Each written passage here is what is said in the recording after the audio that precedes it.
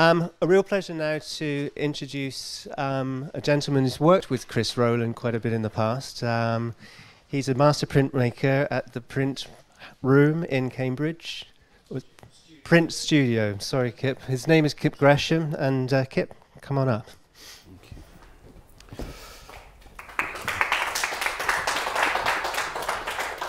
you. Please tell me if you can't hear. I like that. Okay, good. Right. I'll start by telling you a couple of things about myself before we get going. In the hall in my house, there's a big oak cabinet which has a wood grain that runs from one end to the other. And on one end of it is a sculpture which has a white line running through the stone. And the line for your eye goes down through the wood grain. And down the other end there's a little wooden train that sits on the wood grain as if on rails. But in the middle is a stone about that big, which has a line through it. And the line sits on the wood grain. And in conversation with my grandson, we have an understanding that if you turn the stone, the great universe stone, everything stops. All the bad things in your life that are going on come to an end. He knows at the age of 10, going on 11, that this is real in one way, but not real in another way. It's a metaphor, but it's the thing he carries around with him in his head as a means of transformation. He can turn it on, turn it off. That's my attitude to image and meaning, that it is what you see, and it can be something else as well, but it's your head and your eyes in tandem that do that. The next thing is that I'm a two-dimensional man. I don't really do sculpture. I think in terms of flat image. Sculpture's too confusing for me. I like the nature of visual language, and as you'll gather with the bit about the stone, the smaller the statement, the better. Anyway, my wife is a calligrapher, and a good one, and much better at calligraphy than I am at drawing. But anyway, together we made the 7 seals.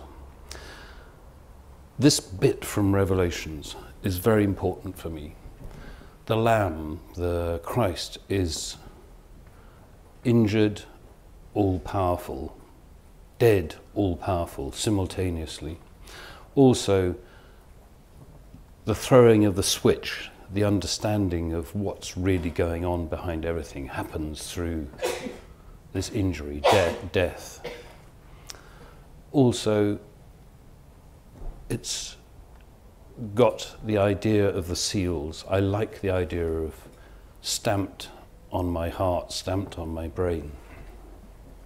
So, as you'll see from the title sheet down one side, there are a series of, they're actually pictograms.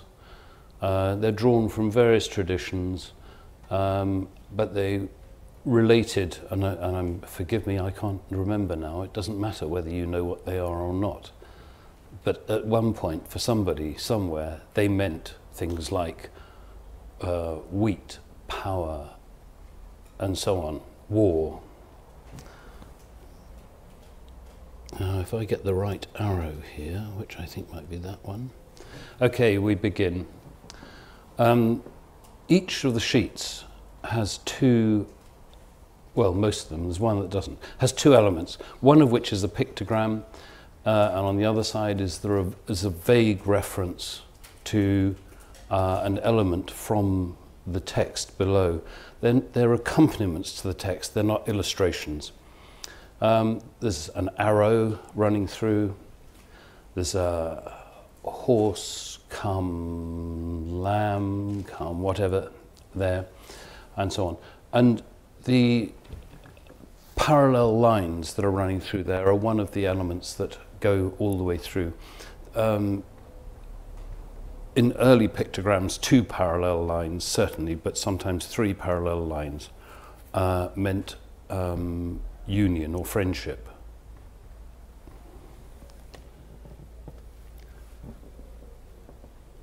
Okay, the sword and the cross are the same thing.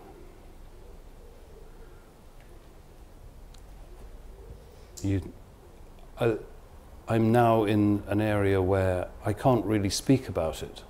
The whole point about this is that the imagery is itself.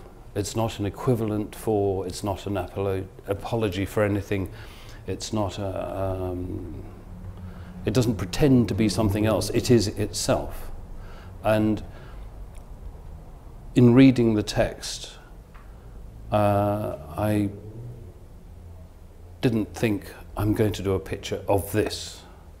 What I thought was, how does this feel? How can I pin down what I'm thinking? It's emotional rather than intellectual. And the nature of drawing is that way anyway, in that you start and you go on, and it gets better, it gets worse. And in a sense you have to let it have its flow. Okay, now this one is fairly literal in one way, you know, in terms of the scales and so on. At this point I should talk a little bit about the colouring, because sitting in the room here is a man who owns one of the earlier sets, and has just talked about Blake and how you know, his work, and on the way up we were talking about the variability of the colouring. I'm a printmaker, so the background on this, the rectangle, was printed with some elements of the drawing in it. The text was printed, but all the rest of it's hand-coloured. And every version of this that's done is wildly different. I try never to look back at a previous one. I just go for it. And in the same way as making the original drawing, I just did it. The thing about this one, it has the scale. I like the way the seal in the middle of this one is like a face staring out at you. If you read the text, it has some relationship. I think I should probably say now, if anyone has something that's either driving them mad or they would like an answer to, it's probably good to interrupt me in the flow. Right, the next thing is my attitude to revelation. First of all, it is, as Chris said earlier on, an extraordinarily clear vision. The next thing is that it is politically somehow aligned with what I feel. The next thing is that it has some of the elements of my growing up in the 60s with the drug-fueled visions of youngsters. It's, again, another moment, you know, like with the stone. It's when something switches on or off. And I like the Jesus of the Revelations. I like the man who didn't like churches, the man who didn't want religions, the man who cared about people, who wanted him to be seen through his actions. And that's, in a way, what you see here. This rather lurid, acidic, I'm here, like the handprint in the cave.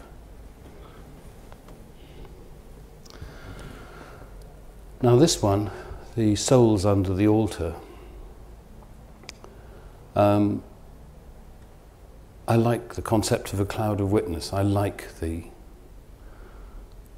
pile of people who've been before, who've donated, made us all who we are, who make the world.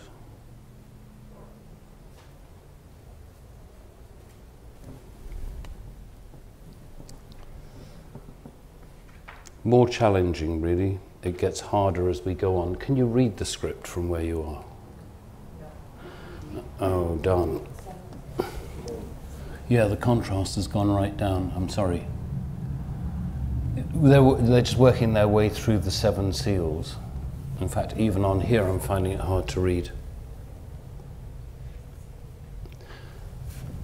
This is the moment of silence in heaven for about half an hour. Again, it's quite appealing, isn't it? The idea that the whole of creation roars along and then suddenly there's a little bit of silence.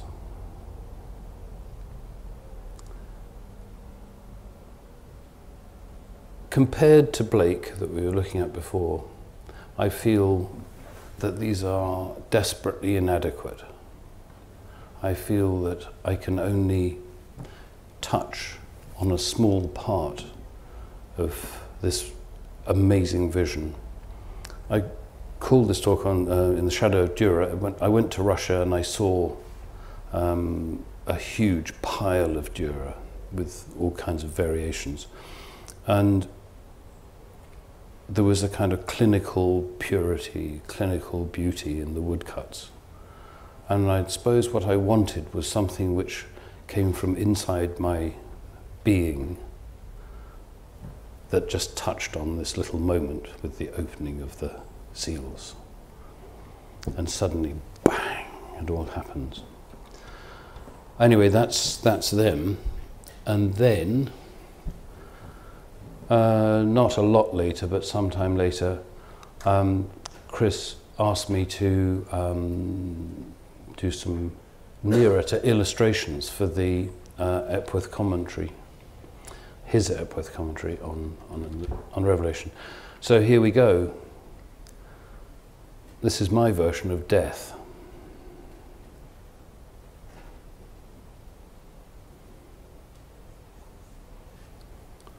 And it's totally different. This is across the boundary from pictograms into some form of figuration. And the sea of glass. I mean, when in doing the things for Chris, I conflated a number of elements together. So the locusts and the snake and the glass and so on came together. I wanted in these to have some of that otherworldly, visionary element going on. In my head here, apart from the all-seeing eyes in the back,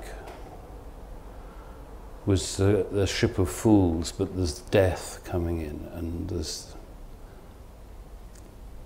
I don't know, I carry John, whoever John is, quite close to my heart. I like the rambling, shambling nature of the text. I like the sudden moments of clarity which then get lost. Okay, I don't know whether you can see this one or not. There's all sorts going on here. The main thing I would point out is that the figure on the throne with the sword coming from his mouth has a sword that's the wrong way round, like a sword swallower, rather than speaking with sharp, brutal clarity. It's the opposite. This is someone swallowing the nastiness.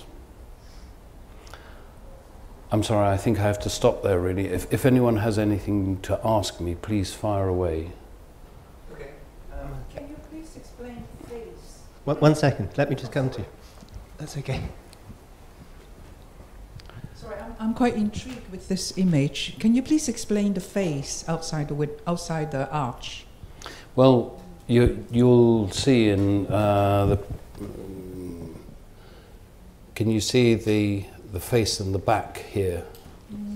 Yes. Not until now. Interesting. Okay. Yeah. Yeah. Okay. Right. Well. Okay.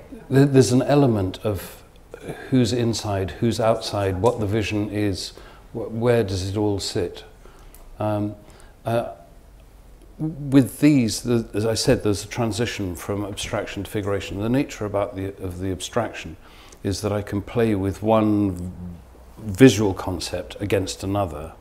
With this, I'm playing with one literary concept against another. That's something that interests me about Blake in his work, in that he transitions from the literary, that is the thing you can describe, into colour and shape and so on, which is very hard to describe, but it completely informs the thing that you recognise.